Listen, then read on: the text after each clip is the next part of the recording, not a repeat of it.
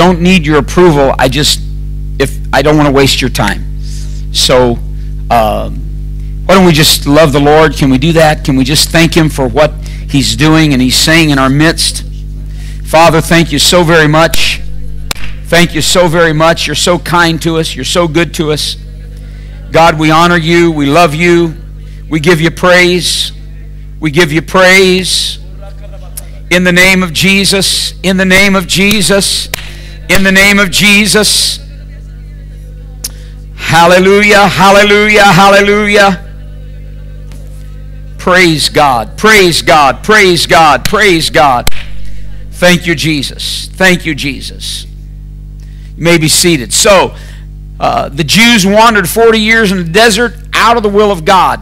God gave them a king, even though it was never His will for anyone to be their king but Him. We've proven that to you scripturally, correct? You saw that. Now, go with me to 1 Chronicles chapter 17. 1 Chronicles chapter 17. Let's look at some more scripture here. This class is over at 1 o'clock. Is that what you said? Well, I don't want to wear out the saints of the Most High. 1 Chronicles 17. We're going to read quite a few scriptures, so feel free to read along with us. Now it came to pass, I'm at verse 3, 1 Chronicles 17. Now it came to pass, as David sat in his house, that David said to Nathan the prophet, Lo, I dwell in a house of cedars, but the ark of the covenant of the Lord remaineth under curtains. Then Nathan said unto David, Do all that is in thine heart, for God is with thee. Who was Nathan? Prophet. Nathan was prophet. Nathan was obviously a prophet in David's life. Now David's king, right? Nathan was the man that came and put his finger in his face and he said, You're the man. Remember when he rebuked David?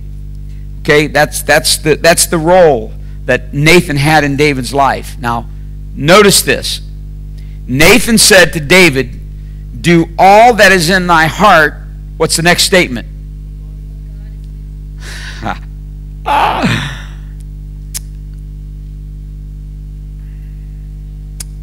Was he?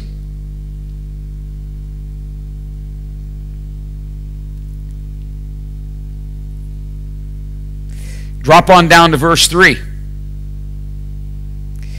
And it came to pass the same night that the word of God came to Nathan, saying, Go and tell David my servant, Thus saith the Lord, Thou shalt not build me a house to dwell in. I thought he said, God said he was with him. Does that mean Nathan was a false prophet? Because he made a mistake?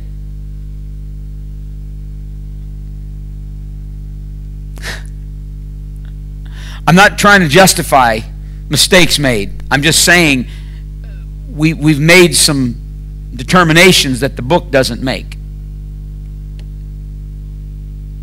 Nathan genuinely thought the Lord was in it. But the Lord came back to him and said, No. Now let's see what the Lord told him. Thou shalt not build me a house to dwell in. For I have not dwelt in a house since the day that I brought up Israel unto this day, but have gone from tent to tent, and from one tabernacle to another. Wheresoever I have walked with all Israel, spake I a word to any of the judges of Israel? Now, that statement should tell you who was ruling. Okay? God appointed men, whom I commanded to feed my people, saying, Why have you not built me a house of cedar? That's a question. Okay? God is saying, look, did I speak a word to anybody and ask them why you've not built me a house? Now therefore thus shalt thou say unto my servant David, Thus saith the Lord of hosts, I took thee from the sheepcote, even from following the sheep, that thou shouldest be ruler over my people Israel. And I have been with thee whithersoever thou hast walked, and have cut off all thine enemies from before thee, and and have made thee a name like the name of the great men that are in the earth. Also, I will ordain a place for my people Israel, will plant them, and they shall dwell in their place, and shall not be moved, and shall be moved no more. Neither shall the children of wickedness waste them any more, as at the beginning. And since the time that I commanded judges to be over my people Israel, moreover I will subdue all thine enemies. Furthermore, I tell thee that the Lord will build thee a house. Now drop on down. And it shall come to pass, watch this now, when thy days be expired, that thou must go to be with thy fathers, that I will raise up thy seed after thee, which shall be of thy sons, and I will establish his kingdom.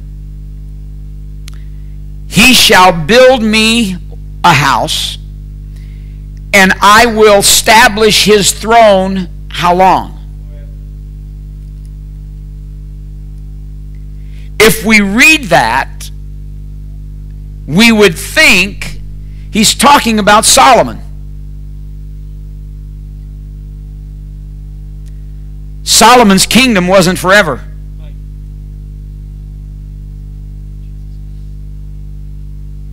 But again, I want to establish here God's government. Look what he says. Let's read it again. I will establish his throne. What does a throne represent? Who sits on thrones? Kings. Forever. I will be his father. He shall be my son. I will not take my mercy away from him, as I took it from him that was before thee. But I will settle him in mine house, and in my kingdom. How long? Forever. And his throne shall be established forevermore. His kingdom is going to be an everlasting kingdom.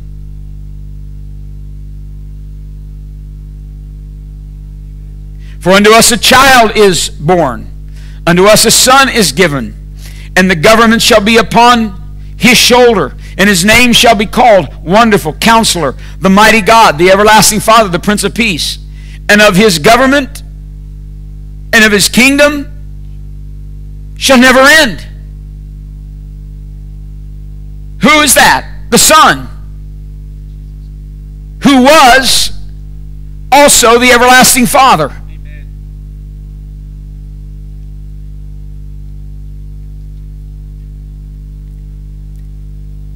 The kingdom that God established from Old Testament flows through New Testament.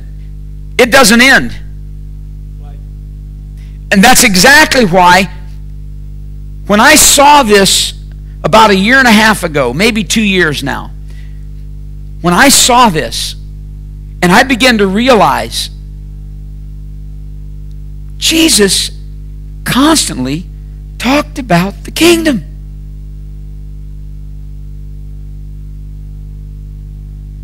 Everything was about the kingdom. Seek ye first and his righteousness, and all these other things shall be added to you. It was the kingdom he said to seek. Well, Lord, teach us to pray. Okay, I'll do it. Our Father, which art in heaven, hallowed be thy name, thy kingdom come. Thy will be done.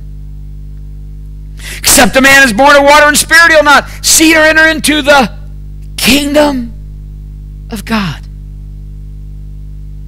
Well, Lord, will you at this time restore the kingdom to Israel? We'll get into that a little bit later, I think.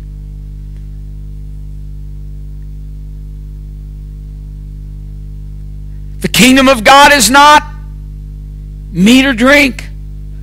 Righteousness, peace, joy in the Holy Ghost. Wait a minute. Why didn't he say the church?